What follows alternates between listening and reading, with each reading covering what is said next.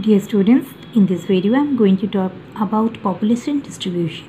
Means which state is highly populated, which state is having maximum density, that we will get to know in this map.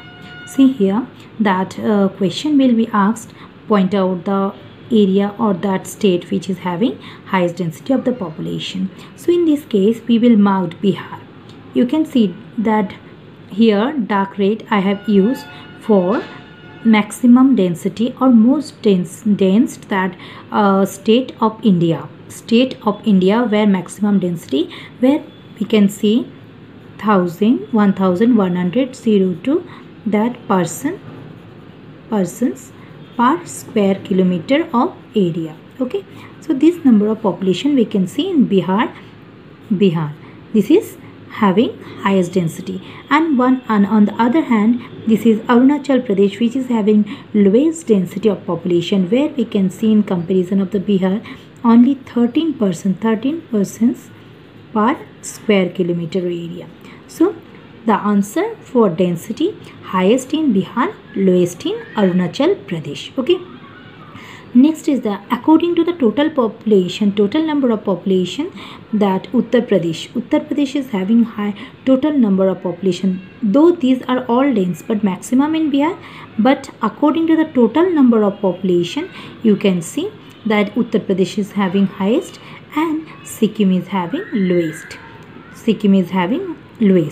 Where Uttar Pradesh population, we know that near about 25 crore population, and Sikkim population only 5 lakh. So the comparison is there. According to the total number, we will get Uttar Pradesh highest population, Sikkim is having lowest population. But when it will talk about per square kilometer or the density, then Bihar is having highest and Arunachal Pradesh having lowest.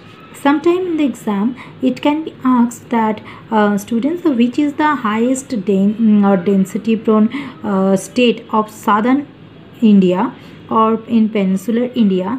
The answer will be there Kerala. You can see most densely populated of southern India is Kerala there, because Kerala is the state where all kind of facilities are there. Developed level is higher than other states of India. Literacy is higher there, then the transportation is higher there, and every single angle Kerala is having more development level than other states of India. That's why is also dense than other also southern states. You know, one sometime it can ask in the exam, point out the places or locate the places where having sparsely populated or dispersed settlement.